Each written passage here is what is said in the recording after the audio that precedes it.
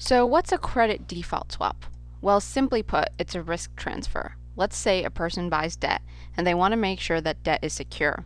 Well, they go to an outside party, a bank or insurance company, and they pay a fee to the financial entity to issue what's called a credit default swap.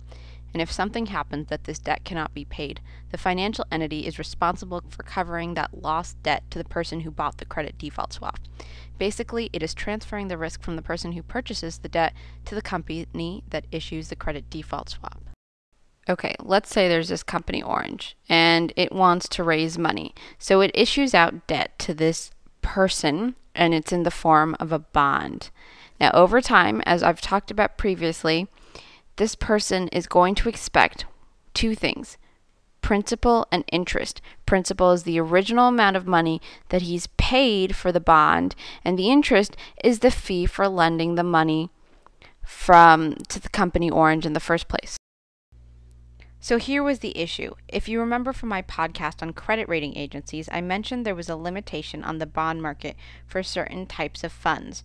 Remember, funds like pension funds, sovereign funds, or general funds could only invest in debt products that had low risk, meaning that the only type of debt that they could buy had to be high quality or rated AAA. So let's take an example. Let's assume that the state of New Jersey has some assets, like some stocks and bonds and cash, and it gives this money to an investment manager and it says, do something with our money, create some decent return. Well, the investment manager puts this money into a sovereign wealth fund. Now, the investment manager is looking for a good place to invest these New Jerseyan assets. Here was the dilemma, though. Legally, he could only purchase high-quality or AAA rated debt, but there wasn't enough high-quality debt out there because, remember, the giant pool of money, which included a high inflow of sovereign wealth funds, had grown in size. So let's say this investment manager stumbled on Company Orange. There's plentiful debt to buy from Company Orange. It's selling a bond that will mature in 10 years for $1,000. The problem: it's not rated high quality, only okay, and legally this investment manager cannot purchase any debt that is not high quality because it could pose a risk to the fund. But there is a potential solution to fix this problem. There is an insurance company and its debt is rated high quality. What it can do is offer to issue a credit default swap or sell credit protection for Company Orange's debt.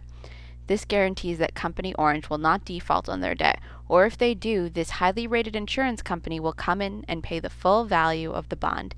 This guarantees that this debt is 100% safe to purchase. In return for covering the risk of this 10-year bond, the investment manager must pay the highly rated insurance company a fee of, let's say, $10 for every year the bond is good. That means that every year the credit default swap provider receives $10, which means that in the 10th year, if Company Orange is unable to pay the debt it promised, the insurance company must cough up the full value of the bond, which is $1,000, and pay it to the investment manager. Otherwise, if in the 10th year Company Orange is able to honor its debt, the financial institution gets a nice profit of $100. How were they able to circumvent the fact that the bond was rated low quality? Well, here's what it was: an okay quality bond plus an approval from a highly rated financial institution that the bond was 100% safe, or that they would cover the full value of the bond if the company went under, equals a high quality bond. Does this sound familiar? Paying fees on a regular basis in case there's a risk catastrophe? It's because it is familiar. It's something that we deal with every single day in our entire lives, and that's an insurance policy. But that was a secret. People in Wall Street didn't want to call it insurance because if they did, it would be subject to the regulation of federal and state laws. And the difference between insurance and credit default swaps is that every time an insurance policy is issued, you have to have the cash reserve necessary to back it up. With credit default swaps, on the other hand, the cash reserve required before issuing these products was minimal.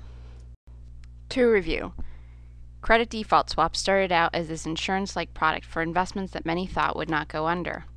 They were not called insurance so that they could be exempt from the laws of insurance regulation. They were not required to put out as many cash reserves as insurance companies, which placed them in a vulnerable situation. Coming up, how the CDS market went downhill.